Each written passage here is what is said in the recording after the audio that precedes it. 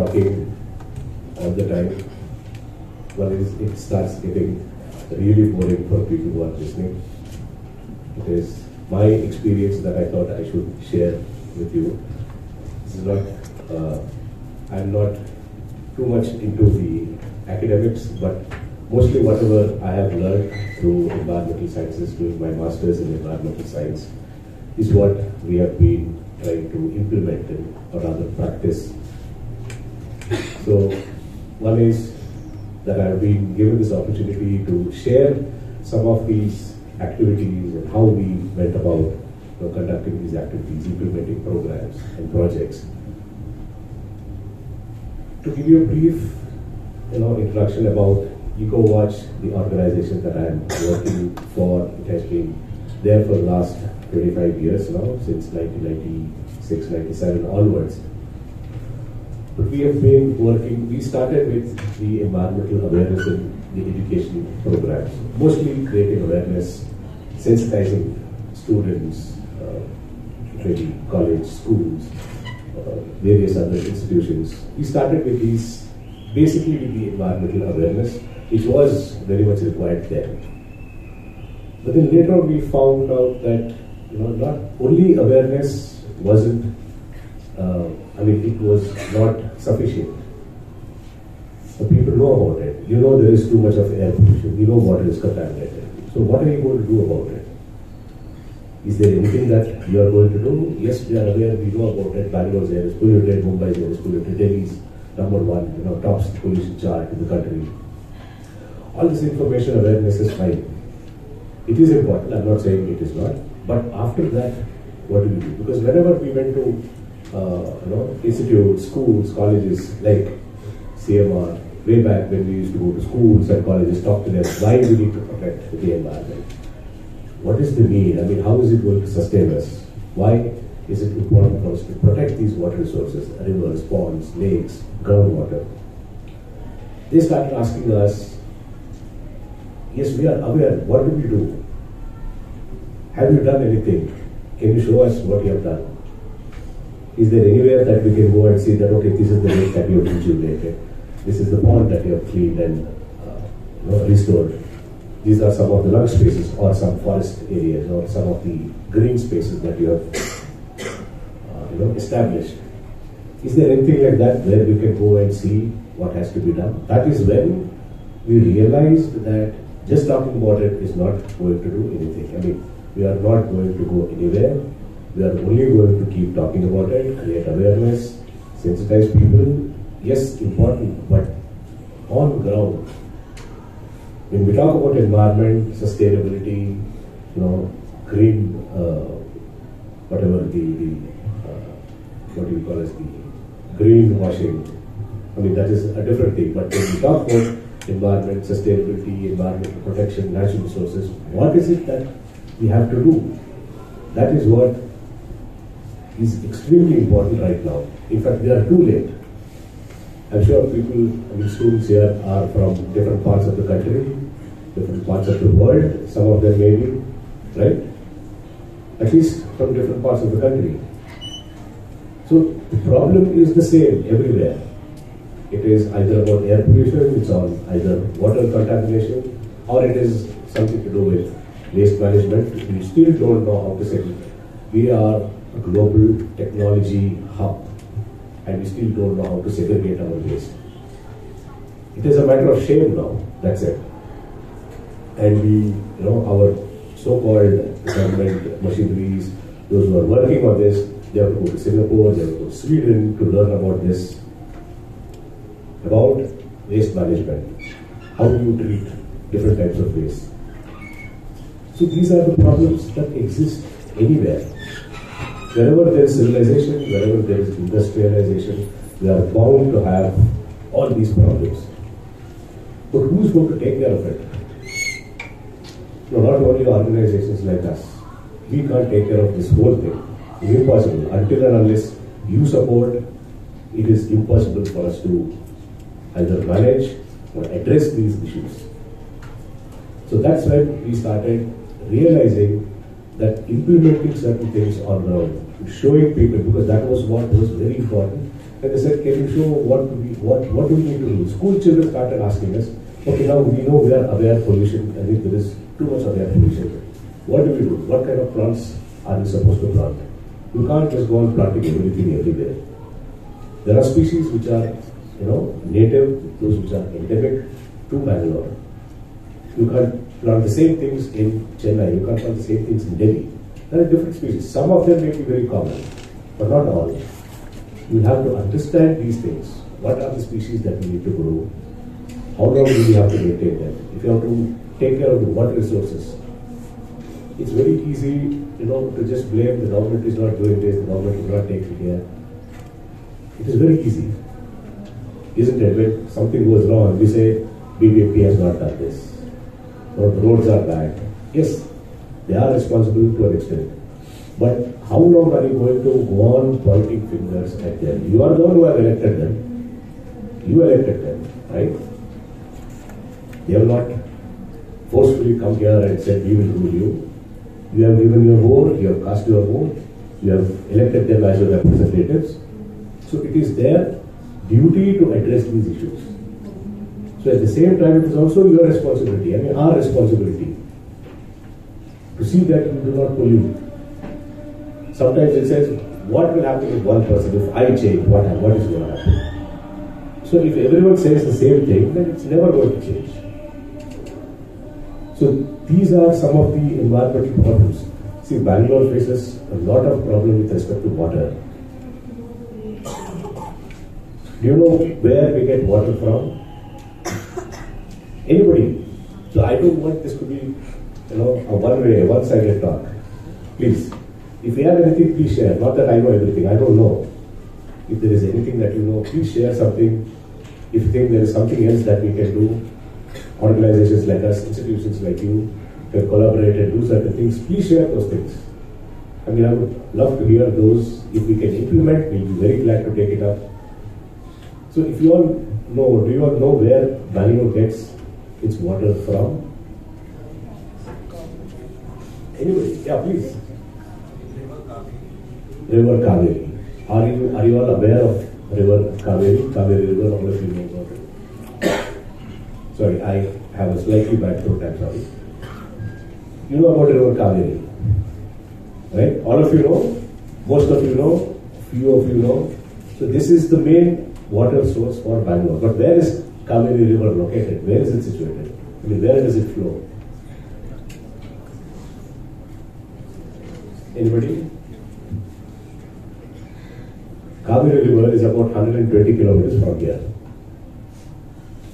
We are drawing water from River Kaveri that is situated.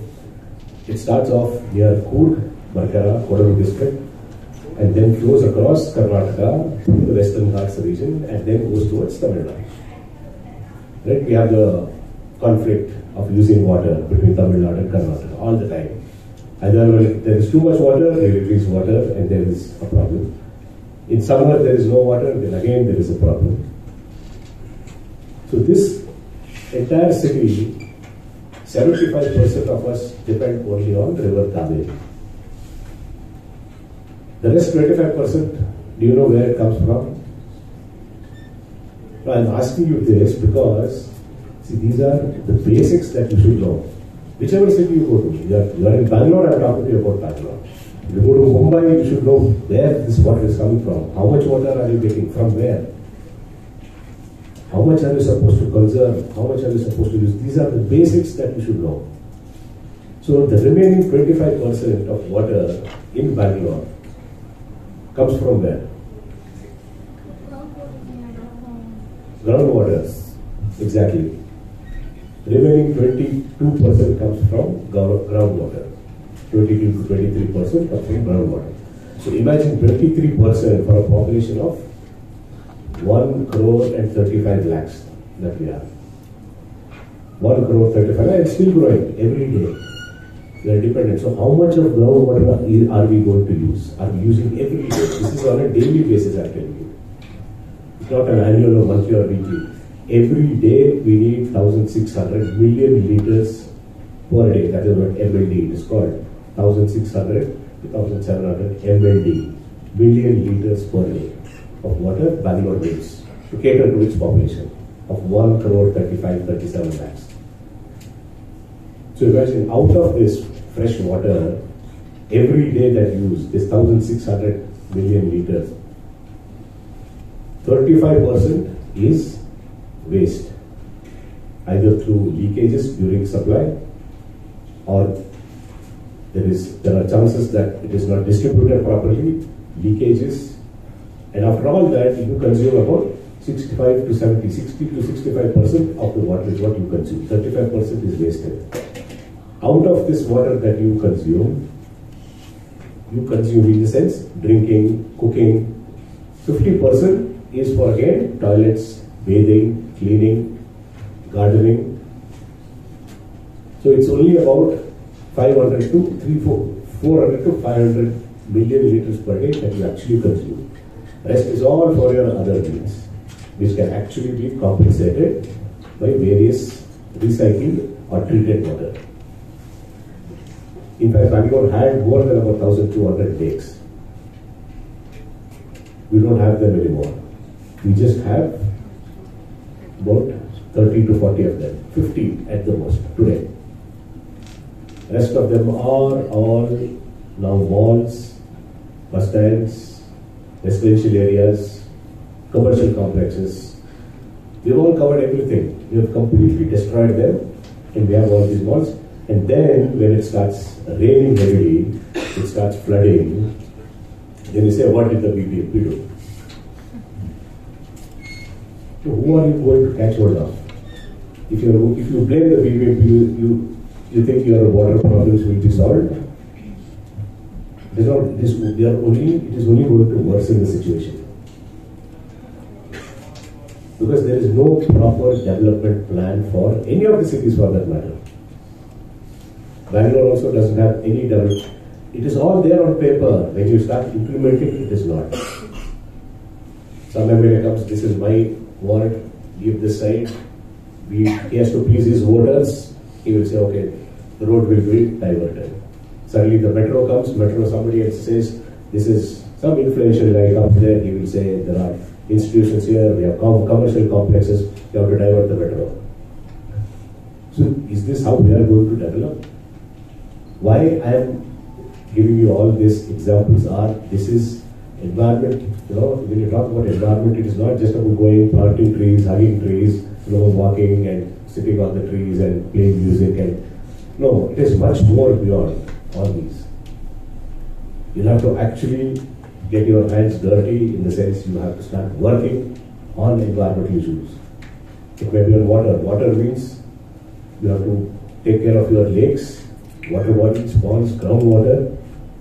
You cannot go on, completely there is absolute disregard, neglect, and there is no respect at all. You think somebody else is going to do this job. Do you all segregate waste wherever you stay, whether PGs or homes, or is there any proper waste segregation that happens? Yes? No? I know it's quite cold, you all must be very sleepy. Yes or no? No, I didn't mean the sleepy part. I said about the segregation part. No segregation. No, you can be honest. I'm not going to find you. I'm nobody to do that. We are carrying out a survey on the waste management. At the institution level, what happens? At the residential level, what is happening? At the commercial level, what happens? Hotels, shops. You know what is the awareness levels of people?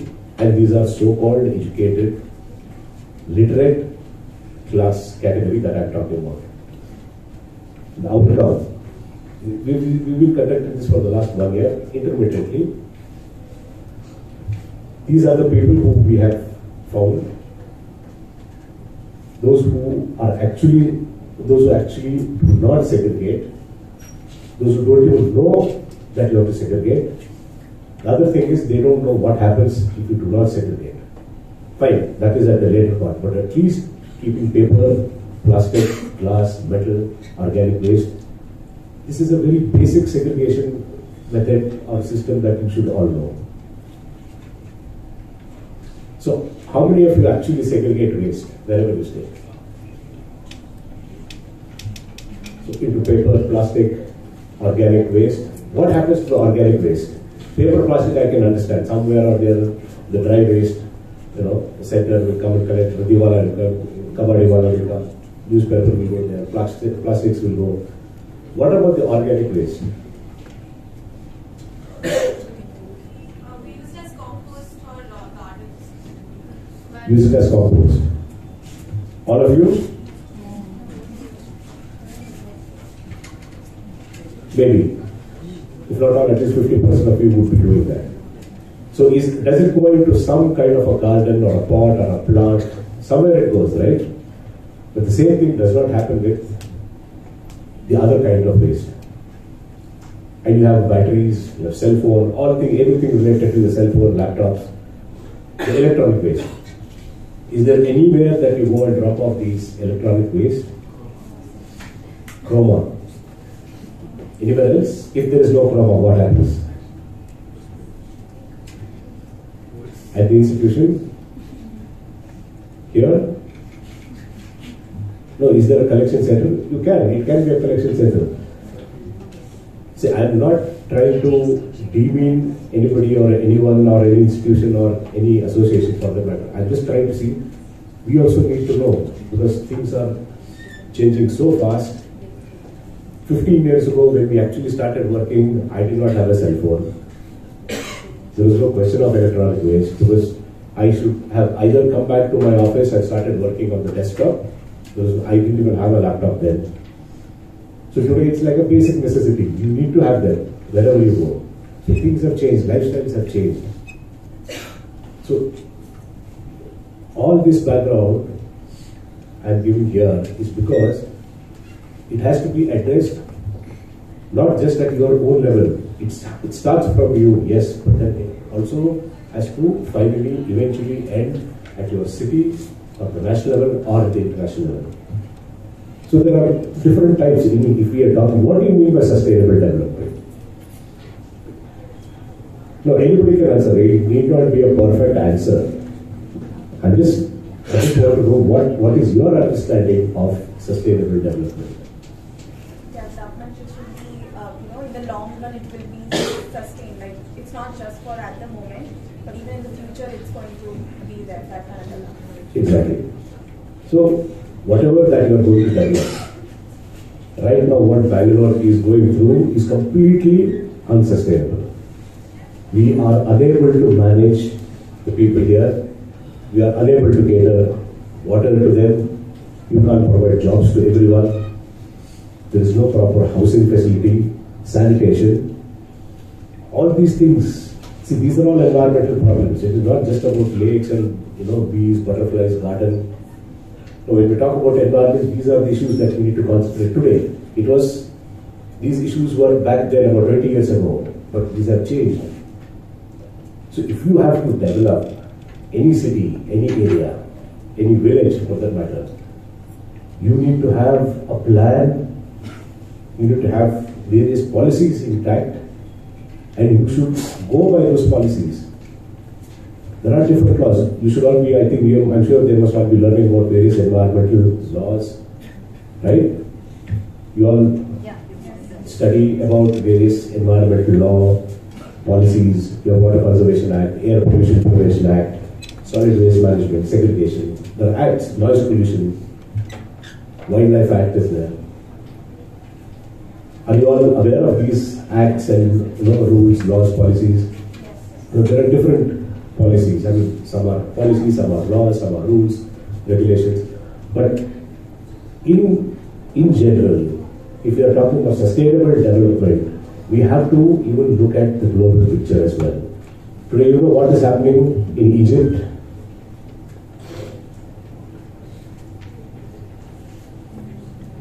COP27, Conference of Parties, 27 Conference of Parties that is happening. Where is it happening? What do you know about COP27 or Conference of Parties in general? What is this Conference of Parties? Why does it happen? So, climate change,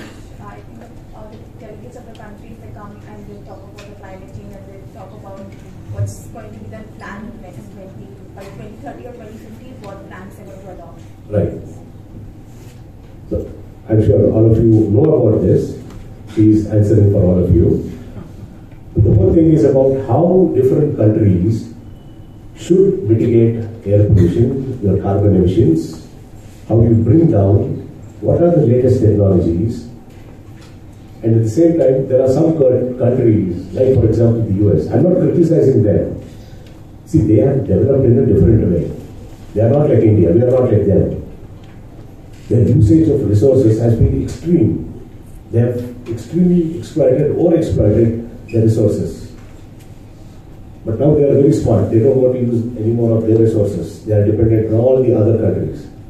They don't mind paying a hefty price, but they want to save it for their future generations.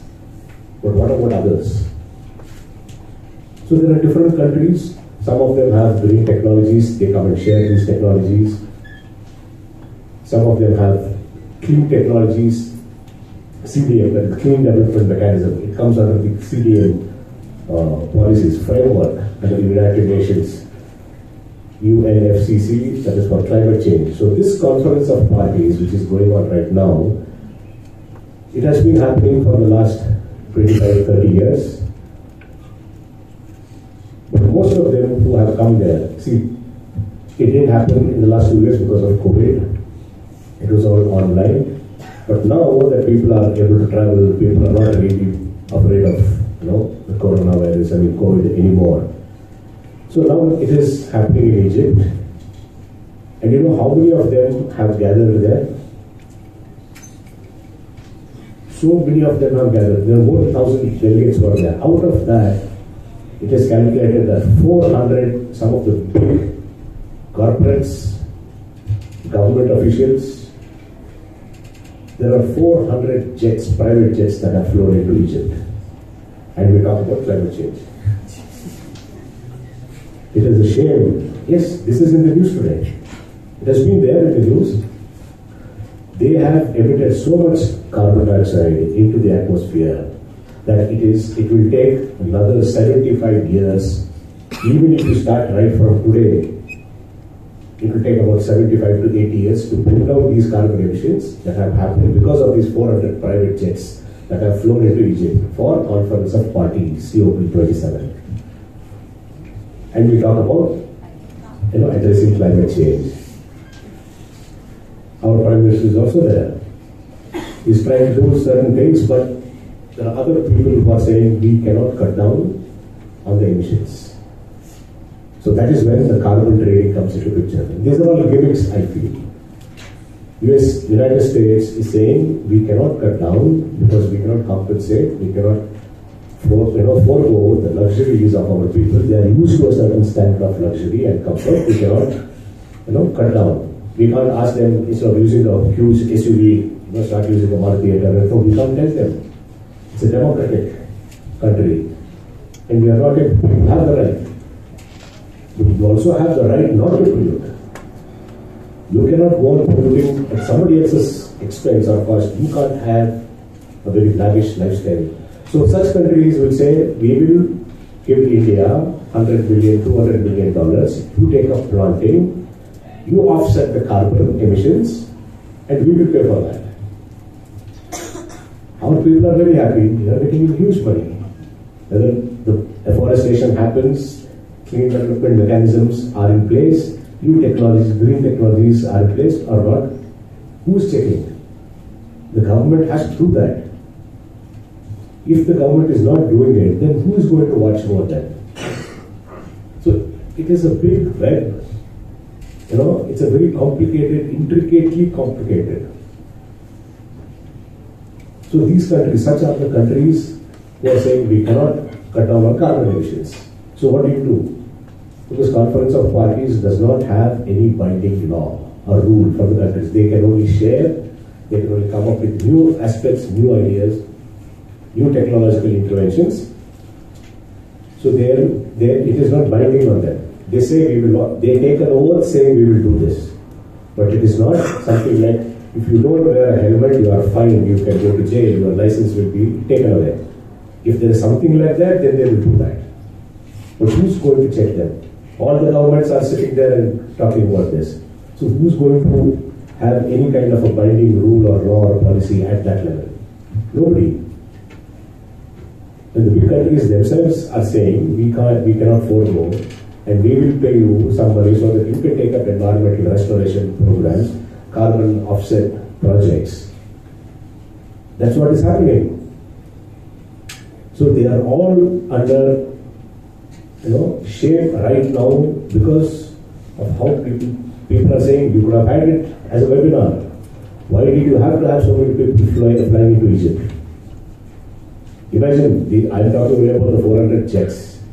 How many of them are to stay there? Their food, water, electricity for these people who are staying there, power, they all have laptops, mobiles, all these gadgets are going to be used. How much of power is being consumed? See, this is what, when we talk about sustainable development, I think there are 7 major policy level, at the policy level, 7 major things that we need to keep in mind. First of all, it is the reduction of poverty. I don't mean poor people do not have a good life. It is not just because, poverty doesn't just mean that you are going hungry. So there are certain things, there is a certain level of poverty. In fact, being poor is much better for the environment because you don't abuse the resources. Here what they talk is people, when everyone is not skilled like you, but there are people, they are born, you can't kill them.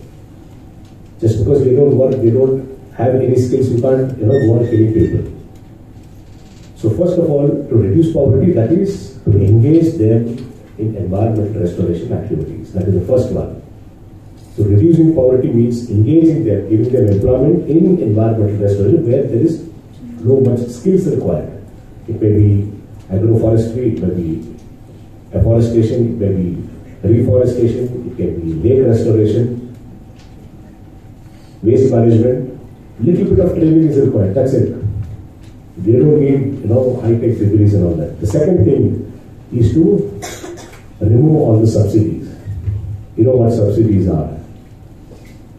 Yes? No. I don't know whether this generation knows about subsidies.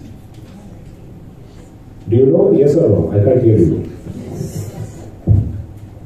So power is given free, fertilizers are given free, water is given free. You start giving everything free just because, okay, he's a farmer. I'm not saying you should not. But the problem is, it is misused, overexploited. They will just leave the motor. They say there is no power 6-8 hours a day. And then they leave the motor on. Whenever the power comes, let it water the fields. But that motor will be on for the next 8 hours until the power is there. Whether the crop requires water or no, it goes on pumping water into that. So power is wasted, water is wasted. So the second thing is about removing the subsidies. We used to get subsidy for our LPG cylinders, gas, right? Now there is no subsidy. I mean, it was a voluntary act. That's it. If you want to give up subsidies, you can. I think it should be made mandatory now. That there should be no subsidy. I think it is on the verge of making it mandatory that you will not. Gas is what? It's a natural resource. You can't go on giving subsidies for all these things just because they are not at certain standard of living point. No, you can't. You are going to misuse the resources or exploit, which otherwise could have been used elsewhere. The third thing is about market-based economics, market-based approaches. If I am buying a cell phone, if it is being produced with additional amount of resources, I have to pay more. The industry will have to pay more if they are polluting too much. It is a concept of polluter pays. Somebody has to pay, right? Either you have to pay or the company has to pay. The company will put it on you. You are going to pay that. But now suddenly there are other, products which come at a lower cost, cheaper. So what happens to that? There is again the subsidy linked to that. Because somebody else is paying, you give it at a cheaper cost. So the resources are being used. So you buy 1,000 of those cell phones which are $10,000. whereas you will buy about 10 phones which are about 25, 30, 40,000 rupees. So if you have a market-based approach, so what they're saying is it has to be split between the consumer and the producer, which makes sense. Now you say it is very costly, it is buy it only if you need it. Why do you have to buy? Just because your friend has an Apple iPhone, you also want an iPhone. Somebody else is bringing it from US, you also want it. Do you really need it? This is the question that we need to ask. I mean, if we are talking about sustainable development, the policies, these are the issues. This is how it is going to be. The fourth thing is provide incentives, especially economic incentives. This is another policy which even the COP27 is thinking about. I mean, they have been thinking about this, but it has not been implemented yet.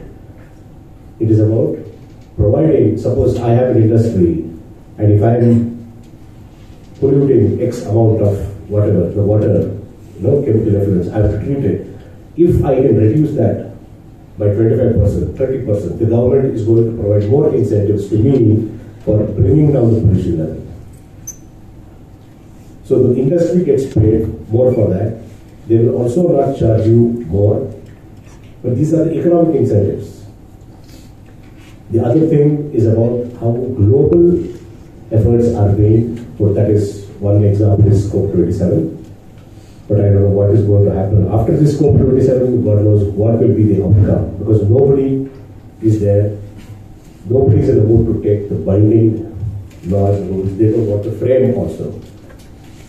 Eventually it is and then the final one will be the awareness levels. Who is going to create awareness about what? And what is its impact going to be? See, these are the broad framework, policy framework of sustainable development. But if you have to really start implementing the sustainable development mechanisms or methods, it has to come actually from within. The government should be much more stricter. If you are polluting, you will have to pay for it. Right? Yes or no? Yes? Sleepy already. Quite sleepy. Okay. Now, if there is anything that you would like to share, see, it has to be interactive. I don't want to, stand here and keep addressing you and you eventually get bored, you start sleeping. I know it. We have also gone through this. Right? So if you have anything that you want to share, please let me know. We can actually have a discussion about it. It can be anything on water, it can be something on industries, it can be about waste management, it can be anything to any environmental issue that you have in mind. If there is anything, please let me know. Or should I pick each one of you? No.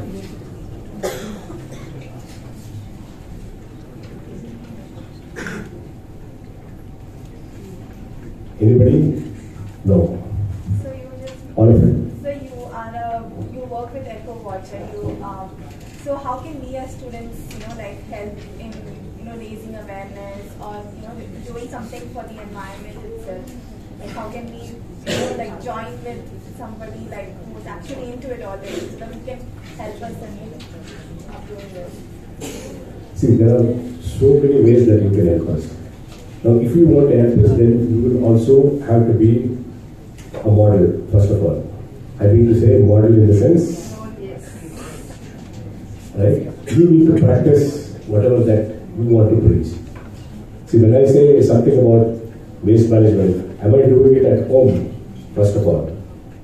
No, am I using any transport that is not polluting? See, I have to use a transport. I definitely have to use. I'll come in a vehicle of my own. And you will all say, you come in a car and you talk about environment. Right?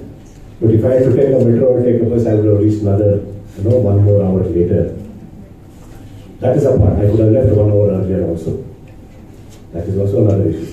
But what I'm saying is, see, the moment you say NGOs, civil sector organizations. So many of them have issues with that. Oh, you come with, kurta and your bag and then you start protesting.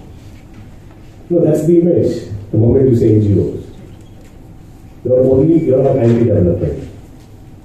That is what the first thing people say. When we say you're from ECOWAS, they're like, is it a trust institution or an NGO? The moment we say it's a non-government organization, we say, oh, okay, what shall we do? What is it that you have come for? So they suddenly have a feeling that, we are anti-development. No, we are not anti, at least we are not.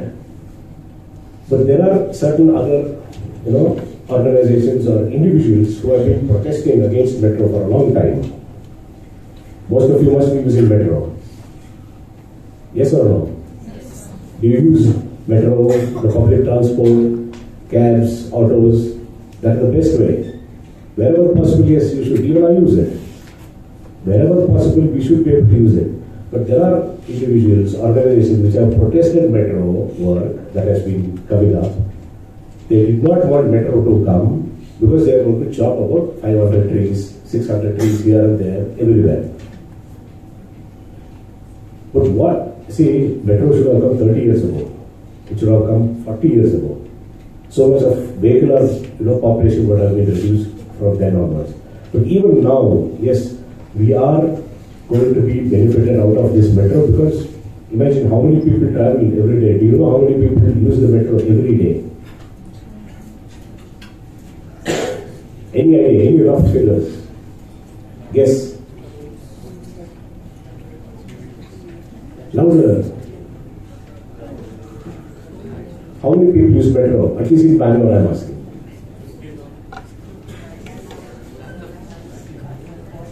If you're saying something, I can't hear you. Roughly around 40 lakhs. No, not that much. No, there are anywhere up to about 8 or 9 lakh right now. When the Whitefield is going to be completed, and when they are going to connect with Kanpura, and also beyond, Nagasandra, Pinya, it is going to be another 10 lakhs who are going to be using. So up to about 20 to 22 lakh people will be using metro. So that many vehicles or individual vehicles will come down. So they do not look at these benefits. See, in the long term, the larger interest is to see that you are going to reduce the usage of your private vehicles as much as possible. So they have been protesting against metro, saying that it is going to chop off all these trees. See, somewhere you will have to let go. You have to make ways for some kind of, this is in the larger interest of the public.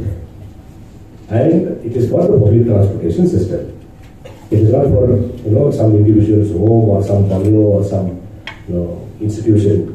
No, it is in the larger interest of the public, the society and the environment. You will have to compensate. But at the same time, when we say you have to compensate, it is not after chopping, it is much before even chopping off these trees. Identify areas where it can be compensated, where it can grow. So while we were the members of the metro committee, there was a lot of public, protest. They say you say 500 trees, you will remove 700 trees, and you don't even replant them. So we started saying that okay, we will start planting now. Next year, when we have to remove 500 trees, we will plant 5,000 and document it and show it to you. So that's what the metro started doing now. Right? They have started replanting. Compensatory afforestation has already started much before they go into the public, where you will have to, the public has to give you the consent. So now this is what metro is doing. They are identified areas, they are planting. We have also helped them with some of their afforestation programs. So there, your question is how you can help us. One is, yes, you will need to create awareness amongst your own college, your institutions, your surroundings. At the same time, you should be an example as well. If people see you cycling, if people see you using the metro and then talking about it, then it makes sense. If you are using the SUV and then you are talking about environment, this is hypocrites. And I can't go on preaching you because I myself am using it. So you tell me about your used plastics. Yes? No? Every day. Somewhere or the other you use plastic. Right? The plastic covers or plastic bag. But it is banned. How are you using it? It's everywhere. But it's banned.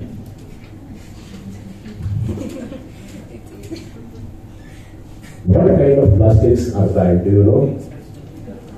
Those which are below 40 microns thickness.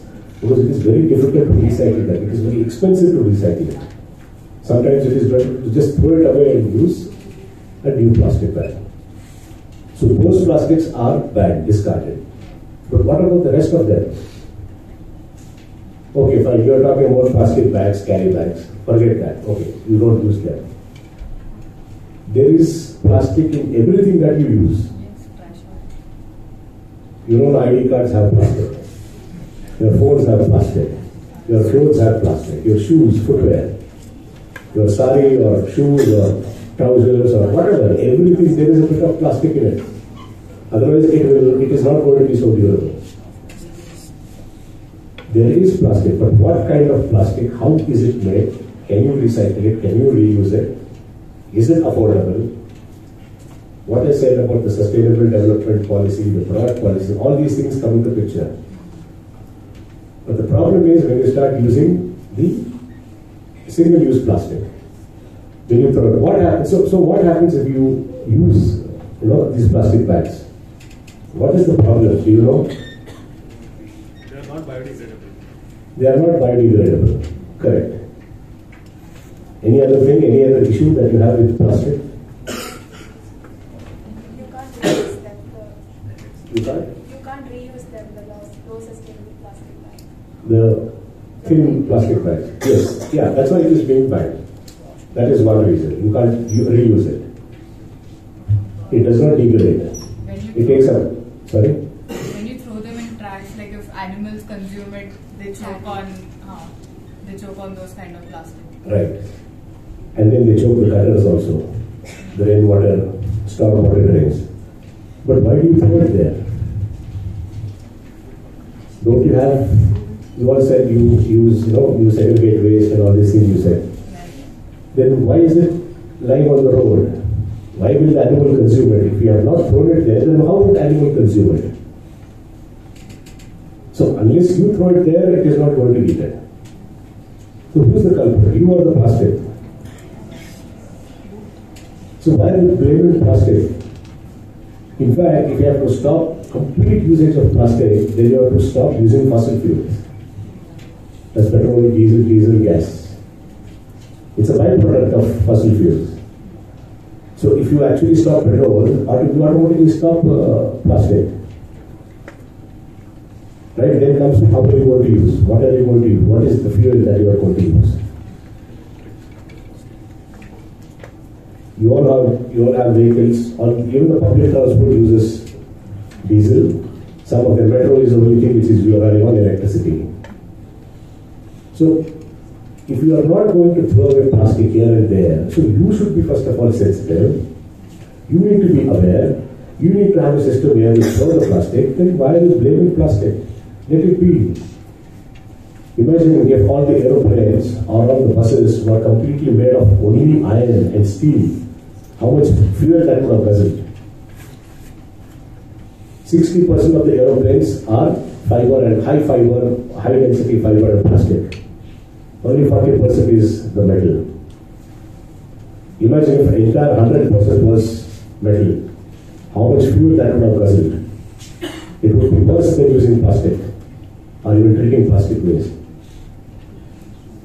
It is very easy for us to simply sit and without understanding all these things, but if somebody is calling you for a protest, okay, go there, ban plastic. You don't even know what the consequences are. You don't know whose fault is it. So when we say ban plastic, these are the issues. When we talk about plastic, what is the alternative then? Any suggestions? Paper bags. You can't carry idli sambar in paper bag. You tell me, you can't even carry your pasta in a paper bag. Yes. So basically, like, there's this new thing in Tirupati, so they're giving plastic bags. So those plastic bags can be reused, like plant it in a pot and the plant grows up. Why don't we implement it in all plastic bags instead of just giving? Exactly. That is why I want you to also talk. Right?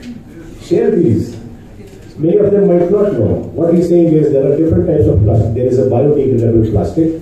Even if you throw it on ground, even if you all of you carelessly throw plastic on ground, it will still be degradable. Including me, even if I have thrown. As a boy, probably even I would have thrown chocolate wrappers here and there. But when we were starting, I mean, when we were getting a little more sensitive, our parents told us about these things, yes, then it changed. But I think what he said is, it's in Tirupati, he said. Biodegradable plastics are there. It's made of corn and starch. It is available. Do you know? Some of them are saying yes.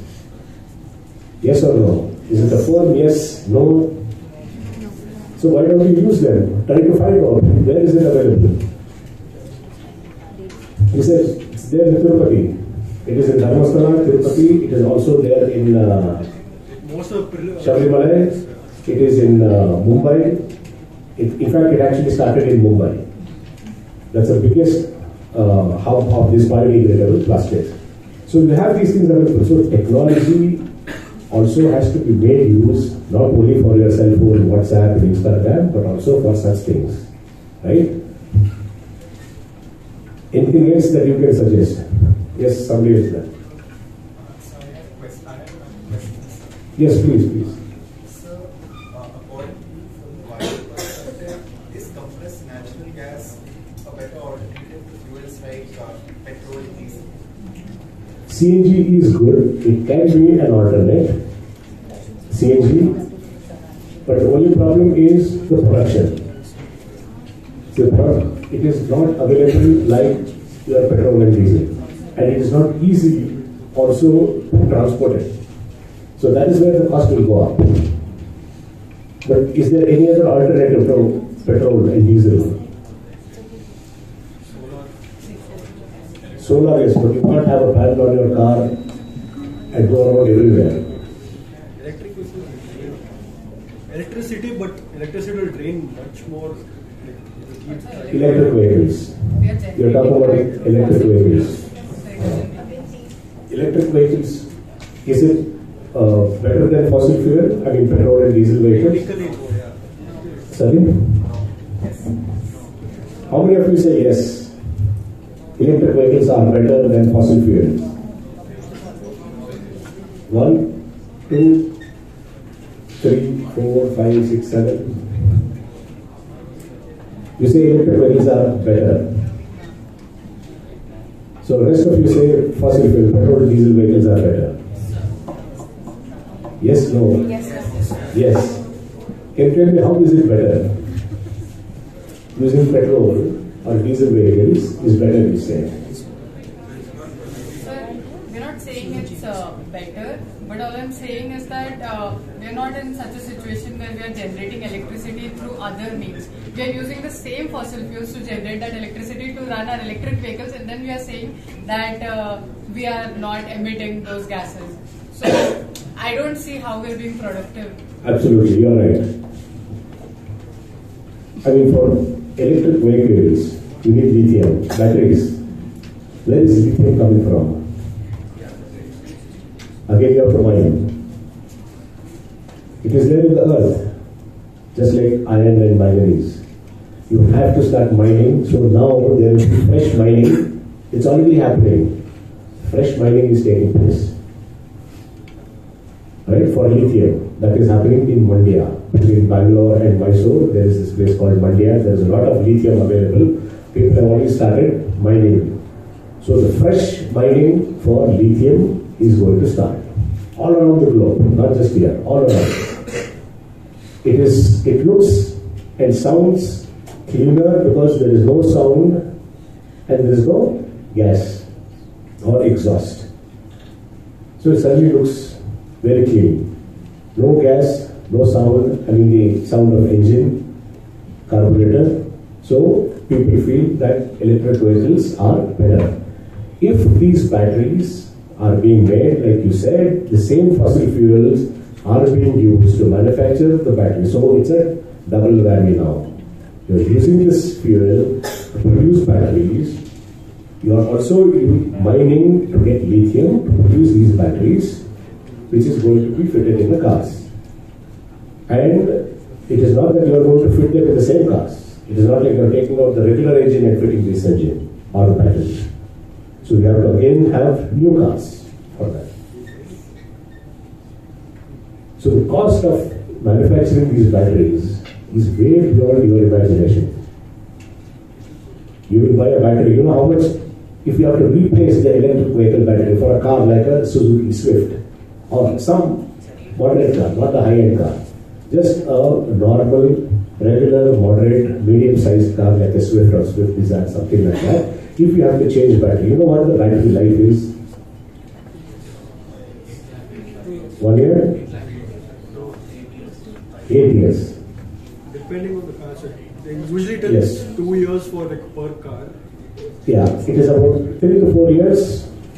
On an average, yes, 3 years for sure. 4 years if you use it well, if you maintain it well. If not, it can even go in about 2 years. If you have to replace it for a car like Swift, it costs somewhere between 2.5 to 3 lakh rupees. How much? So if you know, I mean, please let me know if there is a revised costing, I don't know. But my understanding was it is about 2.5 to 3 lakh rupees per battery for another 3 years or 4 years. If you maintain it for 5 years. But some of the high-end batteries are for about 8 or 10 years. But when you replace it, the battery is also going to cost you the same. Another 6 to 7 lakhs or 8 lakhs. But how are you disposing it? Fine, all these things are fine. You have money, you dispose it. Is there anywhere that they are going to dispose these batteries? There is going to be lead, mercury, lithium. If you replace lead, fine, you still have mercury, you still have lithium. Can you reuse lithium? No. So then what happens? It is very dangerous if it is in the soil. It is worse than plastic. Plastic, at least you can identify, pick it and put it somewhere else. Lithium you can't even identify. It is even worse. And I mean, I'm saying if you are taking care of all these things, then it is a clean fuel. Right from the start, that is, from what are you producing these batteries? What is the cost? What is the environmental cost of this? And then what is the cost of running it, operating, maintaining it, and disposing it? And these batteries will not run more than 3 to 4 years effectively. And you can't, overcharge them. It's just like your cell phone battery. You overcharge 3, 4 times, 5 times, the life of the battery starts declining. Because you have already overcharged. It doesn't happen with the same. You put in more fuel, it doesn't, there's no problem with that. You can fill in only so much. So the problem here is there is complete lack of understanding of what is the production cost, the environmental cost, the running and the disposal cost. So who is going to check this again? Where is the law? Do you know that even to own a vehicle in Singapore, right? Do you know this? That you can own a car in Singapore very easily? Yes or no? So we do have a legislation in place, e-waste management rules 2016, and then we have an amendment also with respect to 2020. So don't we have a legislation? So which does provide all this? There are certain authorities in place which do checks regarding this. It is there. That's what I said. It is there on paper. You don't even have enough charging stations, first of all. Where is the recycling unit? I'm not arguing with you. I'm just telling you what I know, what I have read. First of all, the charging stations are not in place. Secondly, where is the unit? It is on paper. Even air pollution laws are on paper. You have to have your emission checked every 6 months. Now it's for what, 1 year? 6 months. Who's checking? Do you even know whatever the vehicle that you have checked in the center, emission testing center, is it doing the right thing? You have a certificate, that's all. Has he done it the right way? 90% of them are not right. Only because you have an emission certificate, the cop will allow you. But if you go back to the emission testing center, you check you see how he would have calibrated. It will definitely show within permissible limits. Whereas it is not. There is a 15-year-old vehicle, 17-year-old vehicle that is there in Hubli, Dharwad, where I keep going, that still shows emission level below the permissible limits. The engine is not in good condition. That is how we test it. Because we have an emission testing center at my friend's garage. He showed me this is the reading. It was 10 times more than what it should be. So how is it showing proper, below permissible limits in the emission testing center? So there are a lot of loopholes. I mean, there are so many issues like this which we can go on talking. But until and unless somebody has to go there, check his emission testing center, and then report it to the government. But then somewhere these people are hand in glove. You go and complain to the government and say, yeah, we'll take care of it. Nothing happens. He will bribe them, he will get away. People will still, continue to use the emission testing center. Nobody is going to know. So there are a lot of loopholes. I understand. But just because there are loopholes, it doesn't mean that we can't bring about this change. Only those who will really be able to address this issue at the grassroots. Now don't tell me, you know about Biodiversity Lake in Bangalore? It was on fire also some time ago. There used to be huge frothing fire. That means heavy metals. If a lake is on fire, that means there is so much of heavy metals in that. So it can catch fire. But what happened to Biodiversity Lake? The National Green Tribunal, NGT, fined the state government 500 crores for not taking care of this lake. This was happening over the last 8 years. 3 years back, they said, you have not taken care, this is the fine. So where is the 500 crore gone?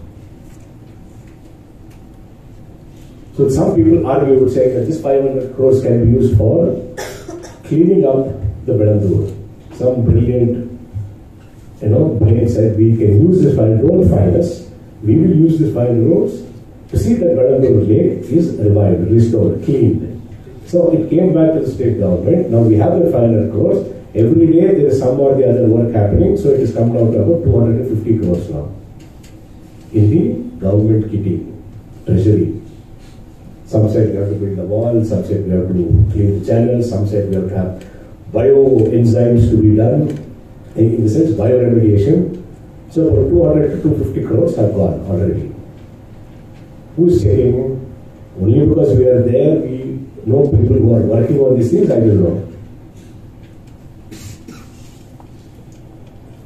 So like this, but if the same thing, if the NGT had said, no, we are going to have a panel, we are going to constitute a committee which will look into this, only then these actions, these activities can happen, we would have taken care. That 500 crores which will be available, at least 250 crores which have just been siphoned off by some of them, the local corporator will come, the local MLA will come, the local MP will come. Each one will have their own vested interests, and these things are going on. So I think there's quite a bit of information that has gone, exchanged. Thanks to all of you for patiently listening to me. Right? If there is anything else that you wanted to know, no problem, that's okay. He's very happy that finally this is over. Yeah, please. Sir, why do cities like Heblikar and Mumbai have a better waste management infrastructure than Bangalore, even though Bangalore is more developed than these two cities? See, there is a political will to do that. You go to Chandigarh, even when you go to Chandigarh, it is the same thing. Right? You go to, for example, certain parts of Mumbai are so clean, but you don't happen to go there because you visit mostly the other areas, communal areas, you will come back. If you are going around one, for those who stay there. So Indore, Bhopal, and there is one more, even Jamshedpur has an excellent waste management plan in place because the corporates have also supported the government. There is a political will. They want their city to be clean. You go to Mysore, it is much cleaner than Bangalore. It may not be a big city, but for the level that it has grown, they are taking care of their city. See, that is because the MLA from that area, the MP from that area, they want their cities to be clean. They want their places to be clean. Here there is it's a big coffee. Here people want most of the corporates, I'm sorry to say, but most of the corporators want more waste to be thrown in Bangalore. Because they all own about 10 to 15 trucks. These are all deployed by the BBMP. Each truck gets paid 10,000 rupees. Imagine the number of trucks, more amount that you get. So more that happens only if there is more garbage. So it is again a vicious circle. So if the so-called environment minister or the urban development minister says nothing doing, this has to be taken care at any cost, then things will be in place. Some of them are there. See, I'm not saying all the politicians are bad. No. At least because of the good ones, we are still surviving here. So there are people who are trying to make a difference. I'm not saying all of them are bad. You gave the examples of Indore.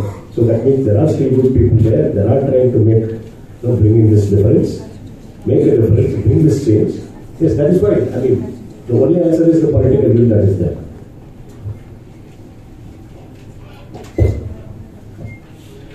Coming back to the topic of automobiles, like it was a interesting question that check. Yeah. So why don't we, now that the automotive industry is moving into hybrid systems? I think it was back in 2010 when Heinrich Fisker, who quit Aston Martin and started his own company called Fisker, where they used solar panels to power an EV motor in a car, and I think it was called the Fisker Ocean or something like that. Yeah. And that was back in 2010. What if we continue using a form of hybrid energy, which is also powered off solar energy, till a point where nuclear fission becomes stable enough to run on cars? Do you see that being aspect in the future that we can look forward to? Definitely. See, even the hybrid vehicles that are there today, I think Toyota and Suzuki have these hybrid vehicles. But these hybrid vehicles, where it runs on petrol and electric, they don't require separate charging stations. The petrol engine charges the batteries. So you don't need to have a separate charging station for that. Or the only thing is it's a hybrid. But as you said, if it can be done with the help of the solar, then it will definitely be a most wonderful option, the cleanest form of engine that will be running on solar. If such kind of technology can be, yes, absolutely. There is a car like that, but it's too expensive to be mass produced. That is where. See, finally it boils down to the cost. You and me may not be able to afford that.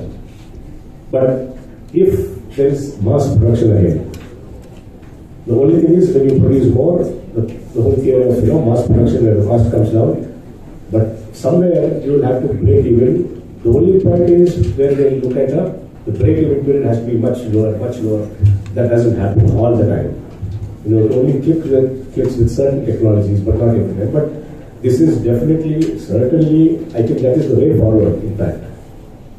That's a good point that he has made, but how many of us know about it?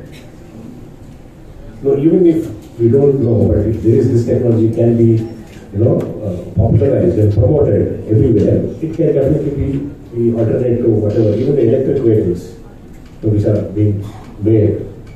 So it can definitely replace that as well. Thank you.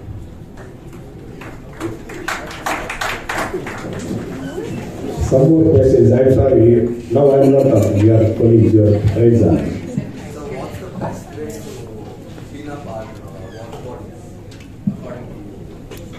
What is the best way to clean up our water bodies according to you? See, first of all, we need to know what the problem is. Most of our urban lakes, in the city, if you go around, you take the samples, test them for different parameters. It is mostly the sewage that is entering. If you go to industrial area, it will be chemicals or effluents that are entering. You cut that first, or you treat it completely, primary, secondary, tertiary levels, and then you discharge. Then it is fine. Until and unless you do not stop the direct inflow or discharge of effluents or the sewage from households in the residential areas, no matter what you do, the lakes are not going to be clean. So this is the first and foremost thing that you need to do. Once you have taken care of the pollutants or the contaminants or sewage entering into the lakes, the lake, you leave it for 1 or 2 years, the lake will automatically come back to its original position. This happened, especially during COVID, some of the areas where we saw that a lot of other migratory birds started coming back into Kapan Park, Lal Park, Natikere, these areas. They were never there because no traffic, no people are not moving around. It was actually very good. COVID should have continued. Not affecting us, but in the sense, it should have, that threat should have been there. See, now there is no threat, people are again moving around. So, the first and foremost is that. But there are sometimes what happens, the channels that carry the rainwater are also blocked. The second thing is to see that all these channels are cleaned, strengthened, and you also need to have the right kind of species that will attract bees, birds, butterflies, because the overall lake ecosystem should be intact as well. But the problem with our lakes in Bangalore or any of the cities is that the sewage and the effluents enter into them without any treatment. If that is stopped, 80% of the lake restoration and 80% of the battle is fought.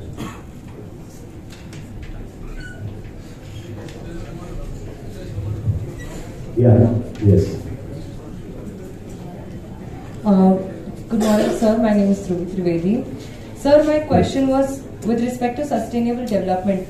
A while ago, we talked about sustainable development, and today, while there is recession coming forward, one of the most talked about industries is electronics, because it is said that even if the recession is coming, one of the industries that will boom even in recession is electronics, because at this point, there is no way we can live without gadgets. I mean, in this room also, more than people, there are gadgets. So, when it comes to electronics, there is also a huge amount of electronic waste which has been tackled illegally at this point.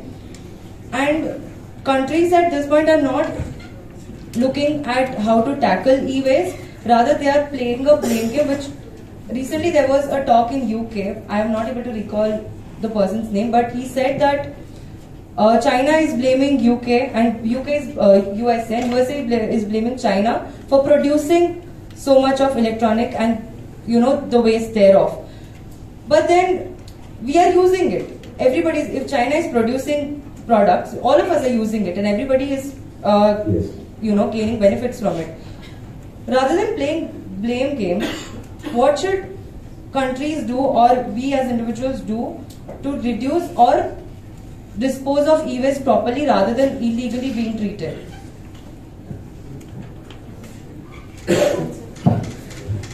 See, as I said, illegally, the only thing is when you are saying illegal, they are actually trying to reuse the products in a much more efficient way. So the only thing is, the way that they are doing it is not that it's not sustainable. They do not meet the standard. Right? If you go to some of the markets, you go to Shivaji Nagar, there is huge electronic waste, dump yard. They will take out everything and reuse it. But the way it is done is not ethical. It does not come under the standards. So if the government can actually give them the incentives for, because they have the brain, they might not have the capacity to invest in a technology where the waste is going to be discharged or waste is going to be taken care of. They don't do that because it is not going to be cost effective for them. If it is not cost effective, it does not work out for them. So if the government can pitch in and say that yes, you have the brains, you have the technology, but only thing is make sure that you do not pollute. Set up a electronic waste disposal or management unit for such people. See, blame game in the sense China and US and China is going on for the last God knows how many years, and we are all the beneficiaries. Most, I think, 90% of the products that is here is from China, whether it is iPhone or Samsung.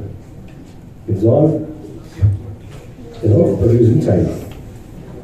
All of it, 90% of it is from there.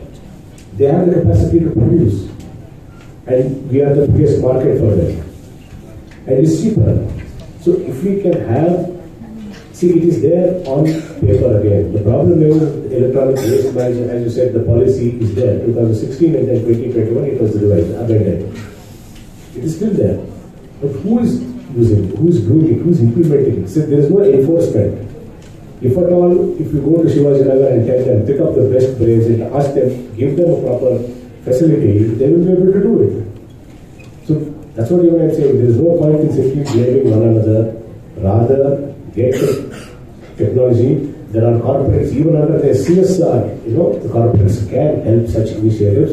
If the government doesn't have funding, the corporates will definitely be able to support. If not one corporate, 3-4 of them can definitely support such initiatives. So the only point here is that how the products are also made. That China has to take care. Right? If the products are made in an environmentally friendly way, it is fine. But it can't be 100% completely environmentally friendly. It is impossible to do it. There is some cost, there is some environmental cost and damage. That has to be either taken care or that has to be compensated. I don't know if I have addressed your question, but this is what I think the government should also do, the corporate should also, chip in. And as institutions, maybe there is a different role for the institutions also. Like for example, if there is Shell R&D center that's there in Bangalore, they are completely looking at how to run these vehicles on hydrogen fuel, hydrogen. So that R&D, that center is in Bangalore, near the international airport. So somebody is doing some research somewhere, but only once it is commonly available, publicly accessible is where we will all get to know, and if it makes, if it is financially feasible. All right, thank you so much. Thank you so much.